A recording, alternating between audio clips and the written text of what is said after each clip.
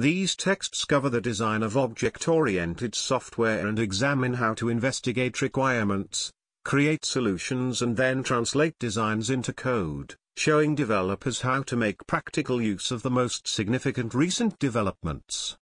A summary of UML notation is included.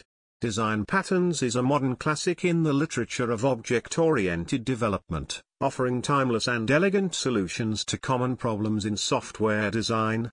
It describes patterns for managing object creation, composing objects into larger structures, and coordinating control flow between objects. The book provides numerous examples where using composition rather than inheritance can improve the reusability and flexibility of code.